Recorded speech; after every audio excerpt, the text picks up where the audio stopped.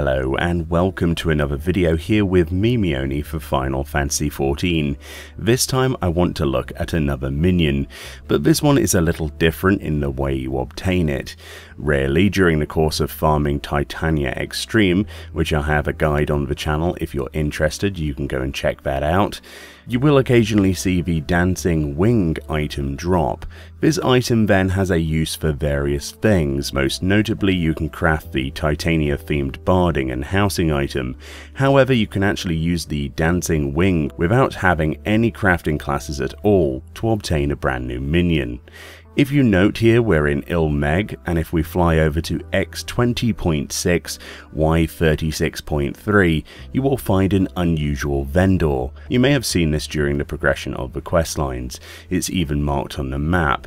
If you actually don't see this vendor available, then you will need to first complete the side quest, A Mystery Best Left Unsolved, which is unlocked throughout the main course of quests in the main quest hub. This vendor then will accept one Dancing Wing item from Titania Extreme in exchange for the giant Beaver Minion, and this is what he looks like. Summon your giant Beaver Minion, a mystery better left unsolved.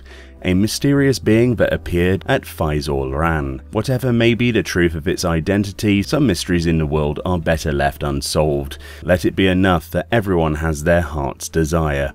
The hidden text reads, "Something tells me that's one more mystery better left unsolved." A quote there of Elise.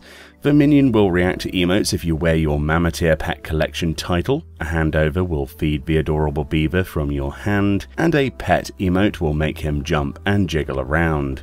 This minion is certainly one of the cutest obtainable. Ever since we first saw this in the Shadowbringers benchmark trailer a ways back, it made people wonder how we would get it.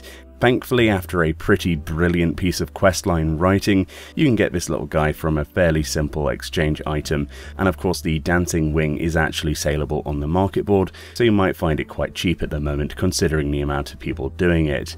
I like the idea of exchanging boss items at hidden vendors behind questlines. I feel that it gives the world a bigger sense of mystery, and hopefully they do this more in the future. Anyway, thank you kindly for watching, and I'll see you all next time.